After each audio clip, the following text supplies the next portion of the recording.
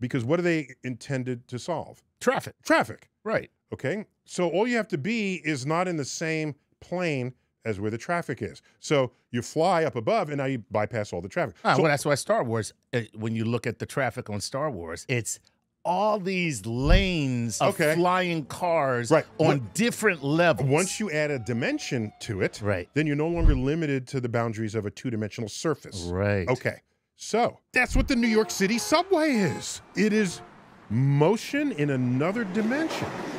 It's not beholden to traffic on the surface. Right. So what we really need are more tunnels and bridges, not flying cars. That is a flying car.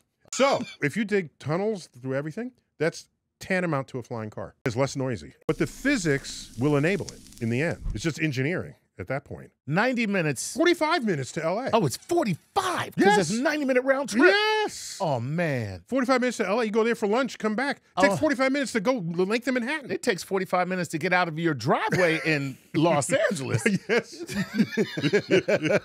Oh, man. Yeah, where'd you go, man? I went to the mailbox. I drove to the mailbox, like, at the end of my driveway. Traffic was terrible. Terrible. So, oh, man. Yeah. I love it. The gravity train. I am happy.